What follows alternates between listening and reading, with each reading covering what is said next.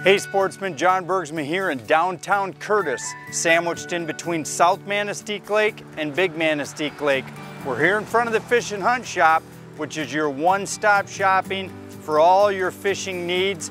Join us today, largemouth bass on South Manistique Lake. We killed them. You're gonna love this show. Stay tuned.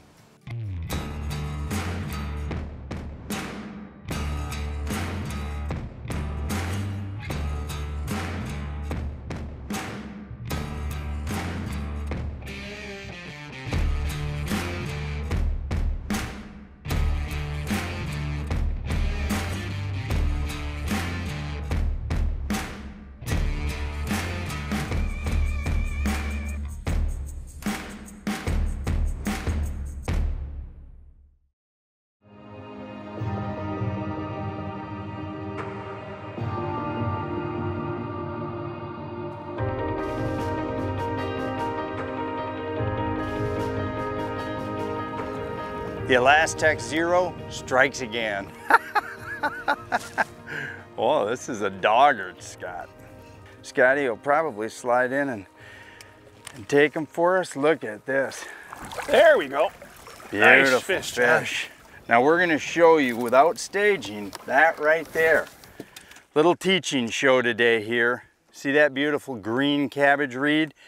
And I'm working, and what Scott's got us doing is pumping our little 1850 Crestliner right down this shore, nice and slow. And what I've got is my old trusty Elastech Zero in the purple haze color, little 16th ounce weedless VMC.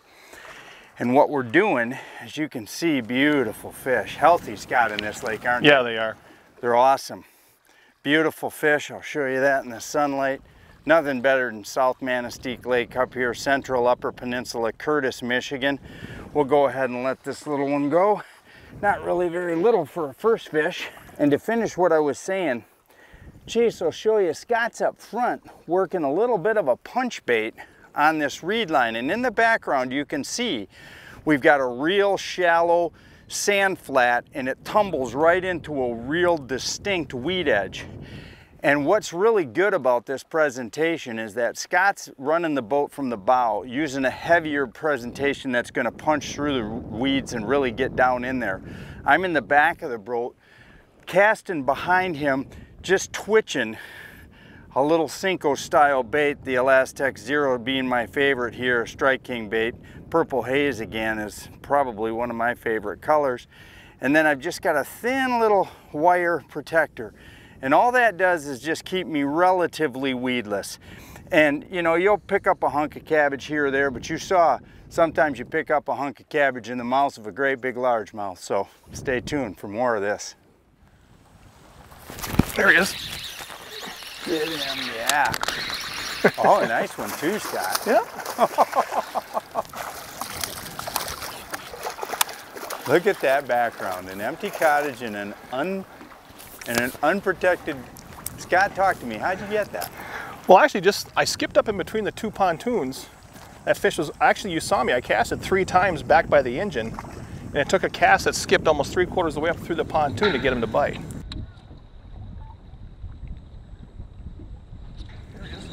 Nice fish. That is another beauty. Yeah, let's get him back.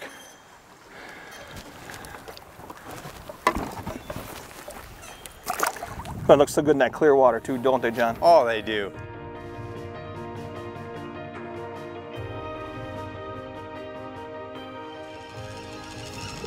Don't know what he is. He's running right at me. Probably a little smallmouth where we're sitting. Oh, the biggest look bluegill. Nice. We're going to show you that, because this is the other thing that South Manistique Lake is known for. Awesome, awesome bluegills. Look at that. You can see it. He struck a rubber worm, and I mean, he hit it hard. The Fisherman's Digest is brought to you by Strike King Lures. Tie one on. Lose. Feel the difference. And WavePro. Best ride on the water. There he is. That's just scripted. Scotty. I love it when a plan comes together. Oh my goodness. You know what's gonna happen too, Scotty? I'm gonna go in and be greedy and get another one. Yep, absolutely. I'd make sure you get one underneath that boat. I will. There we go. Come on up here. Here we go. Nice fish. Wow. Another great South Manistique bass. Boy, they're pretty.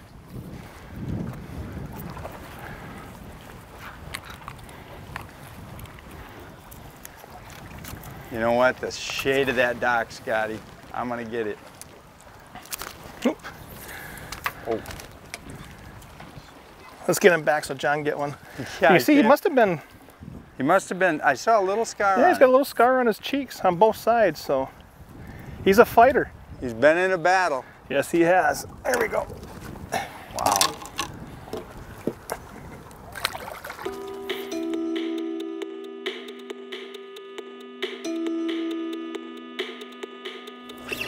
Fish. Oh yeah. Way to go, John. Look at that. There's more in there, I think. That's funny. Right under the back of that pontoon. This is the smallest one of the day, but we're back in some deep water docks.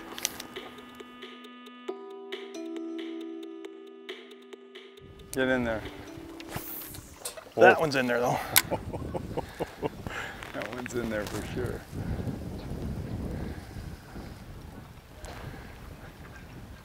There he is. Yeah, get him. Get him. Nice one. Look at that one. It's a big one. There we go, John. I'm sorry. You land that. I'm going right back in. Boy, he's really tussling. Oh my goodness, Scott. That is so good. I tell you, I love this new Lew's Custom Black rod and reel, boy. Yeah, talk to me about that, because that sucker is awesome, and I just got stripped. There is another fish in there. Yeah, Mark Copley, Scott, told me, John, you got to get some of those rods and reels. Talk to us about them. You fished with them for a while. There we go. Such a nice fish.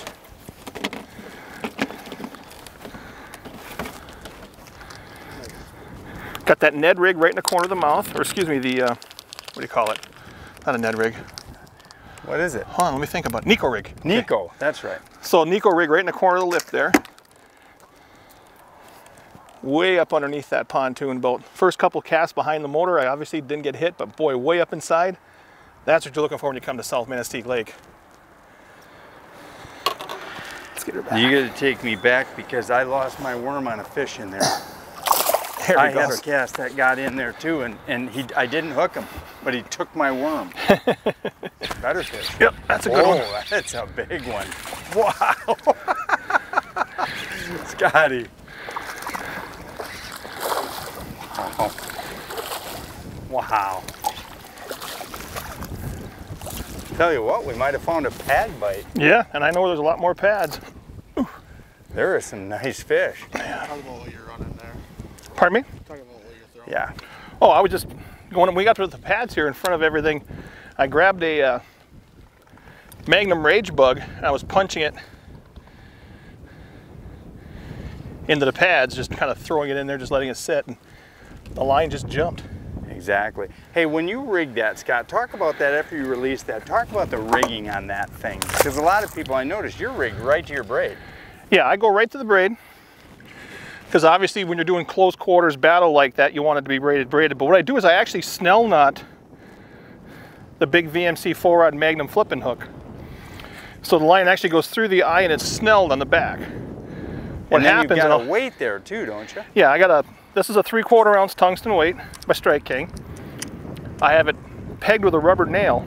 But what happens when you snell knot a hook, when you pull it tight, see how it kicks out? See, that snell knot makes that lure get a better kick out. Set, yeah, right? so it's going out to the side real quick. So I'm gonna grab another Rage Bug. I'm just gonna cast right back up to the pads. Yeah. This is my favorite color, Falcon Lake Craw. I throw this all over the country. You want to bring it down as close to straight as you can and bury that hook in there. And then bring that right down tight. So you have a nice, small, compact, but heavy package that you can flip right in there.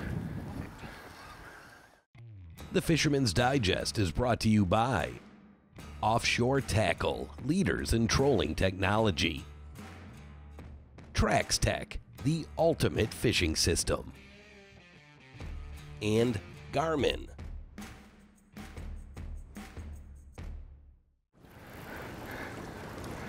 That's another tank. Oh, I gotta net another 5-pounder. Look at this frickin' thing. You wonder if thunder crickets work around weeds? Look at this. Look at this. Like Scotty just explained to you, I can't even get all of the weeds off of that. Look at that thing in the central UP sun. Curtis, Michigan, South Manistique Lake, Scott Cormier. No, I'm joking. He is the king up here right now, boys.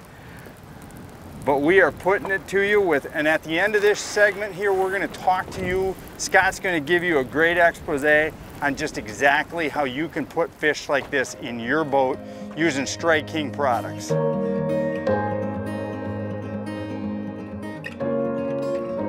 Well, today we had to use a lot of different techniques here up in Curtis for the largemouth on this lake today. So some of the best things today for me, obviously I throw a jig quite a bit, and John will attest to that, I was throwing a 1/2 ounce Strike King structure jig with a Rage Craw trailer on it. Then later in the day, once the wind picked up, we were fishing some of the outside weed lines, the thunder cricket was the ticket. You saw us catch numerous big fish. John caught a few nice ones too. It's a great search bait for around the docks, but also in the weed lines and on the drop-offs. You saw me doing some punching here in the pads. I was throwing a Magnum Rage Bug with a tungsten weight, 1/2 or 3/4 ounce, 4-aught hook, just punching that through the grass, letting it hit the bottom and giving it a couple pumps and then moving on to the next cast. So that was really the major, oh, and also, can never forget, John's favorite Z20. This one was the PB&J, which we were throwing quite a bit. Also the Purple Haze works great, one of John's favorite colors. And you can work this many different ways. Some people will Texas rig it. You can also rig it like we were today, wacky rig with a VMC tungsten jig head and casting it around all the docks. It has a great fall, but it's very, very buoyant and very, very durable. So it'll last for more than a couple fish. This 3X stuff is the best. Yeah. Keep them coming. I'm keeping them coming. There you go. This dock system has got some fish on it. We just caught a big one on the swimmer. Now we got a not such a huge one, but fish nonetheless, and that was just the first cast in there. Scotty will probably nail another one here. Got to grow up. Got to catch up with Scott's fish. Look at that. Right in the stuff though. You got to be in there if you want to catch fish.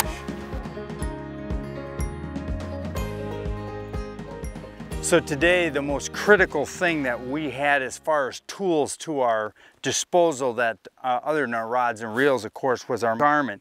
Now on our Garmin, what you have to pay close attention to with all of this extremely tight depth lines, it gives you the ability to find those critical spots on points and in coves where you already know there's going to be fish because it's got close proximity to deep water. And then also we have it on a combo screen so you can see that we're over the right type of cabbage weed when especially when we're casting thunder crickets. If you see in the water right here, you'll see a real sparse, you know, you get a combination of all kinds of different weeds. And yet we got decent depth. We got 4, 5, 6 feet of water and you got weeds coming up maybe halfway. That thunder cricket shines when it comes to coming through structure. It doesn't, you know, tangle up and clog up like a lot of things do. It seems to ride up with that metal bill, not only giving it that vibration, but it seems to bounce off things really, really well. And you can run it through some pretty heavy stuff. and really do a good job of it. Now, it's super important to run your screen like this. We always do this because when we're running out of an area where we think the bite is slowed, you can kind of pay attention to the structure there. Of course, you can zoom in, you can zoom out, you can look for light structures. But I'll zoom out one more time and you'll see right there, there's a finger that sticks out of 7 foot where there's clearly going to be some gravel or some sand or hard bottom, and then you have an inside cut. Again, these are the types of things you're looking for. Bass, walleye, pike, no matter what game fish you're looking for, they're always going to hold on unique structures, whether it's the tip of a point, an inside turn, in close proximity to deeper water. So put these tips to work for you. Have a good graph unit that's a combo and it has a good chip. My Garmin 993 SV is an awesome low-cost unit. The Fisherman's Digest is brought to you by Crestliner, forged with strength, defined by durability. Heads up. Heads up. Heads up, you mean like us and fish? Can you get them out, Scott? Yeah, here. Oh, it's a horse. It's a horse. Oh my gosh. Oh, wow. Wow. Wow, there's a biggie.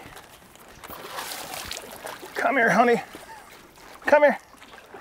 Yeah, baby, look at that one. Wow. Unbelievable, Scotty. Look at that. Yeah.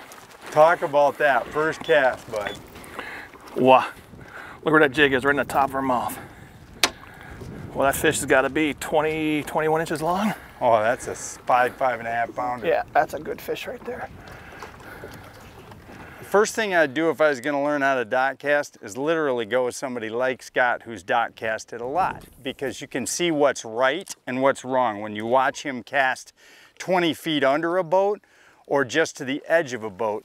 As you can see right now in this dock casting expose, to the edge of the boat's not good enough right now. There's a great cast. He just put it, you know, over the river and through the woods, so to speak.